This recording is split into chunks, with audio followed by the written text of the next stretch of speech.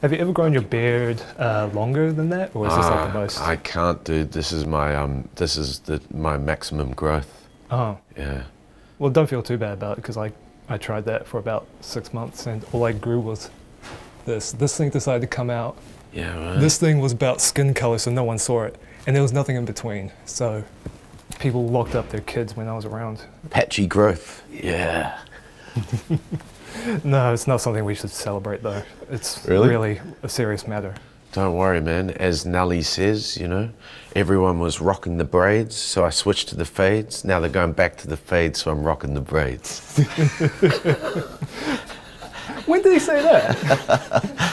Keep in mind, I'm not Nelly. It's not the coolest hip hopper to reference, really, is it, Nelly? I should have just made up another rapper that said that. Just some obscure rapper that no one's heard. Yeah, underground. Needless to say, we're all good. We are? Yeah. Okay, cool. That's good stuff, though. I'm definitely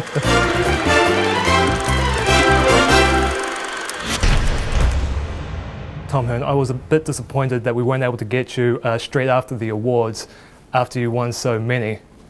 However, you did gift us this, and so now you're my best friend. And this episode is proudly brought to you by The Dark Horse, which is out on DVD, which you can buy from your local retailers. All right, sweet. As long as it's not brought to you by Tullamore Jew. Because I don't think that would be allowed. No, we can cut that. I'll blur that out. Thanks, yeah. Okay, so what got you into producing, as opposed to writing or directing? Yeah, I guess, you know, to be completely honest, when I started out producing, I was still acting, and my thinking was that I would be able to create work for myself as an actor. So that was the initial kind of motivation, but that quite quickly shifted into, you know, realizing that I had something to offer in that role, and yeah, wanting to shift my target, really. So yeah, started focusing on producing more than the acting side. Are you still tempted to sort of like slip yourself into an acting role? Not so much on the films that I'm producing myself. I sort of dabbled with that on our first film, I'm Not Harry Jensen. I acted in that as well. And it was a nightmare, yeah, trying to juggle the two, you know. It's literally like, you know, signing checks and balancing the books right before James calls action, and, you know, I'm supposed to be acting. Yeah. The other sort of weird thing about acting is, you know, I think any actor would be lying if they said that they weren't insecure. And so there's a whole lot of sort of insecurity and self-doubt to struggle with, which are not good qualities to be carrying as a producer. So they were kind of in conflict for me. Even now, I've done a couple of acting gigs recently. Last year I did a commercial with Pamela Anderson. Oh. And it had been a long time since I've been on set as an actor. And straight away, man, as soon as I got on there as an actor, you know, really sort of insecure. Is it going okay? Are you happy with it? You know, is there anything I can adjust? So yeah, I'm quite happy to let that side sort of chill out a bit. Okay, so if you were to teach producing, would the first lesson be don't be insecure? Nah, I don't think that would be the first lesson. I think the first lesson, not that I feel qualified to be a teacher, to be honest, but the first thing for me would be that it comes down to story first and foremost, you know, and the story is the most important thing. And that's always been the sort of filter that I apply to projects when I'm looking at getting involved in them. Were you ever tempted to write or direct your own stories? Or are you tempted now? Yeah, I guess at some stage in the future I'd be interested in directing something myself, but what I bring to the process as a producer is very much a creative kind of partnership with the writers and directors that I work with. And what I love about it is, you know, at the moment I've got, say, 5 or 6 different projects, and so often in a week, on any given day, I could be working on 5 or 6 different scripts.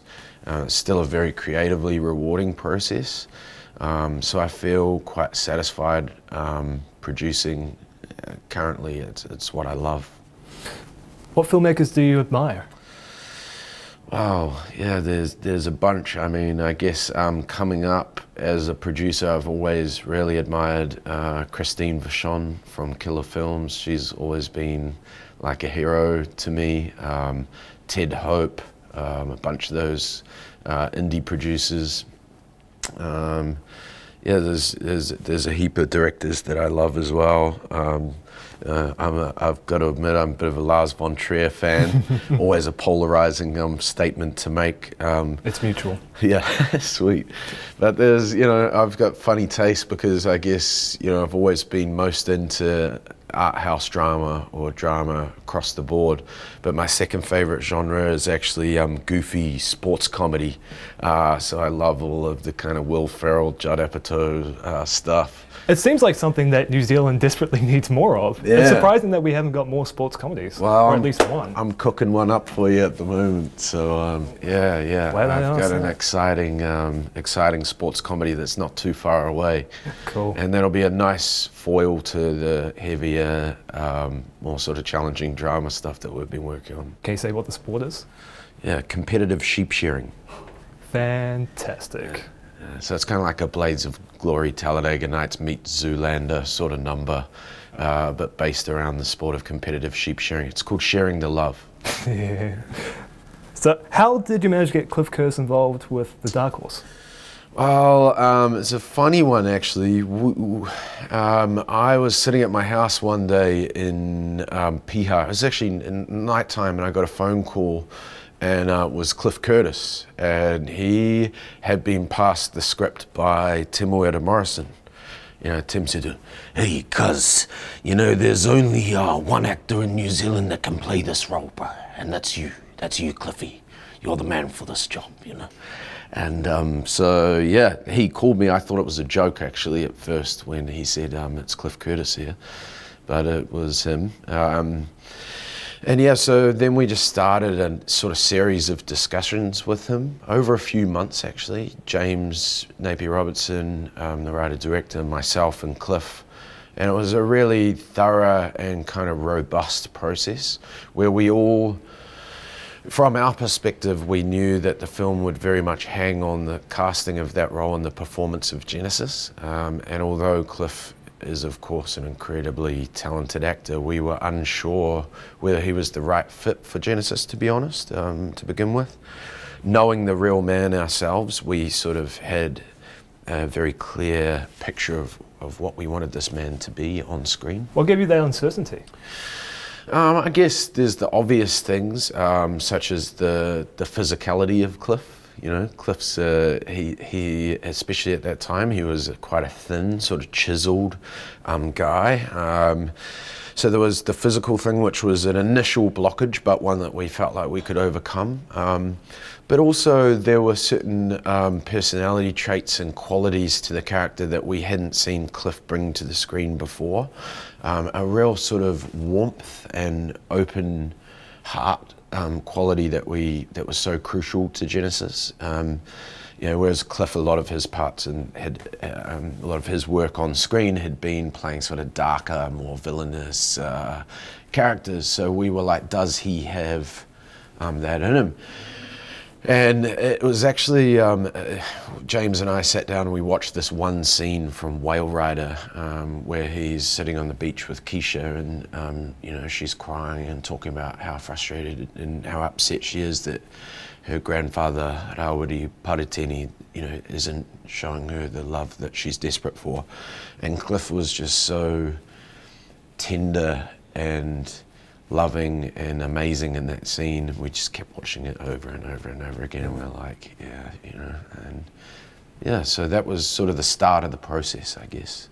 Now, The Dark Horse was only the second feature for James Ralston. I keep on saying Napier. Yeah.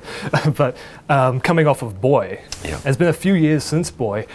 How were you able to get the best performance from James? Yeah, I guess, well, that's, credit to James Napier-Robertson, really. He worked really hard with James.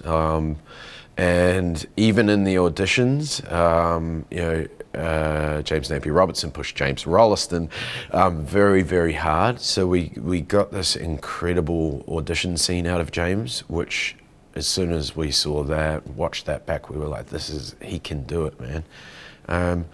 He's an interesting young man. Like, yeah, I think, you know, it's typical for a teenage lad to be a little bit sort of self-conscious and self-aware, especially in those vulnerable scenes, those emotional scenes. It's a real tough ask to ask a 16, 17, 18-year-old guy to go there. But I thought James blew it out of the park. He was really professional. He was kind of like an All Black, you know. He would turn up to set with his big Beats by Dre headphones or whatever and get in the zone through the music. And yeah, I'm not exactly sure what his process was in terms of going there, but whatever it was, it worked pretty well. What was the budget of the Dark Horse? Ah, well, you can't kiss and tell too much there, my friend Liam. Some people have kissed and told us. Really? Wow, they might not get to kiss again though. That's, you know, that's the problem. It was in the vicinity of $3.5 million, yeah. Yeah, okay. There was one critic, I won't name names, who criticised the Deadlands for not having significant Māori presence in the filmmaking department for a movie that is Māori-centric and demonstrating a Māori world. Were you ever concerned about getting a similar sort of backlash for the Dark Horse? It was definitely something that came up at times, but I guess the thing with our story was, you know, we had the approval and endorsement and support of Genesis himself, who the film was about. You know, when I came across him and his story, he was, man, one of the most incredible people that I'd ever come across, and I just knew that it was such a cinematic story, and so I reached out to him and we started to build quite a strong relationship. So at the end of the day, you know, when Jen made the decision to allow James and I to tell his story, that's enough for me. So, you know, I couldn't get too concerned about any other sort of external opinions about whether we had the right to tell that story, because Genesis had passed that on to us and we were grateful for that. So. Now, I actually have fan mail here for a question specifically for you from my producer Nick, actually, who's the guy just over there. Got it, Nick. He's a sweaty guy who kind of looks like you as well. And he says, Nick writes, it is safe to say that Four Nights Films has raised the bar. The Dark Horse brought the feeling of spectacle back to New Zealand filmmaking. On a national scale, people were genuinely excited to see this film. What's the next step? Please make more stuff, please. Oh, that's very kind, man. Thank you. Yeah. The thing with Four Nights is we've been chipping away. We started at this company March 2010. So we'd been chipping away, developing a whole slate of projects since then. And then Everything We Loved and The Dark Horse both sort of got traction around the same time. So it was a crazy busy period there. But I felt like we had a really robust and thorough development process preceding the production on those two films. But all the while we were also developing a number of other projects. So those projects now are starting to, you know, come very close to being realized themselves. So one of them is a very different project for us, which is Sharing the Love. Yeah, very different, and I'm super excited about that because it'll be fun. And I love the sort of intensity of challenging drama, but yeah, I want to have a crack at comedy too. So we've got that and a number of other projects. We've got 2 films that are shooting this year, which Sharing the Love isn't one of those. There's another 2 pictures shooting as well. So. But let's go back to Everything We Loved. How that got a simultaneous cinema and VOD release. Yeah. How well has that been doing on demand? Yeah, I mean, it's an interesting one. It's done pretty well, considering that it's a new thing for New Zealanders to adopt. I mean, VOD in general it hasn't become part of the sort of diet of New Zealanders yet, film consuming diet. So considering that, and also that it's an art house film with an older skew of audience who are even less used to using VOD, I think we've done pretty darn well. But a big part of why we wanted to do it was just to help the industry in a way make that shift towards VOD becoming a feasible sort of income stream and part of the sustainable business model for us here in New Zealand, because we need it. Yeah, the movie Sunday also took the same approach as well.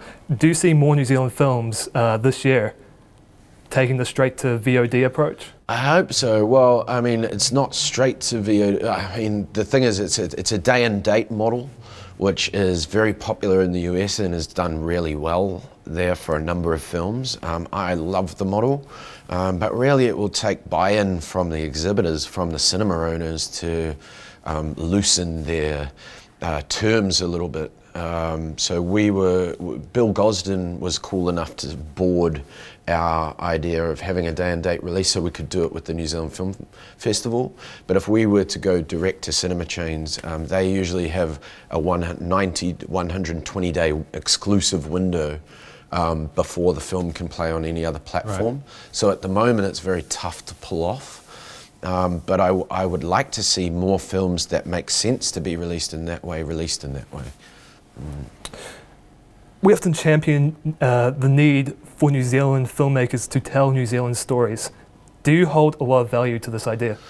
Yeah, definitely. I mean, I'm a sort of strangely patriotic and passionate New Zealander, and yeah, I've always felt a real pull towards Māori and Pacific stories as well.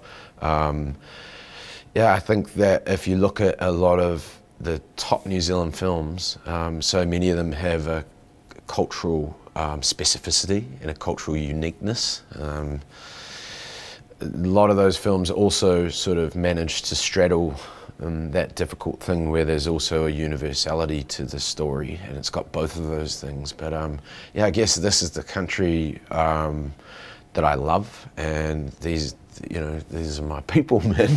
So it's like, yeah, I'm super passionate about New Zealand stories, and I think it can have great value. I mean, we've seen that with The Dark Horse, just people on the street coming up to us and telling us how much the stories moved them and how close to their own experience it is. And man, that's amazing. Thank you so much for talking to us, Tom Hern. And I consider us friends now. Yeah, ditto. I just only have one more question for you. Yeah. Since you're such a high-profile producer in New Zealand now, would it be pretty easy for you to get your friends into a director's chair?